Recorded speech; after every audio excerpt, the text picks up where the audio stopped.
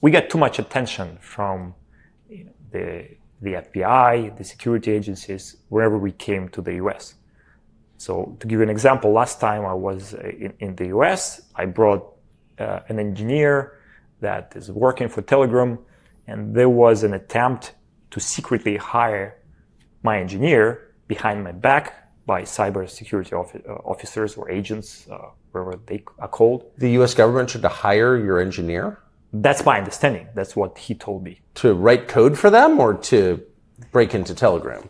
They were curious to learn which open source libraries are integrated to the Telegram's app, on the client side, and they were trying to persuade him to use certain open source tools that he would then integrate into the Telegram's code that, in my understanding, would serve as backdoors.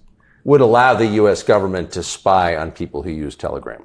The US government, or maybe any other government, because a backdoor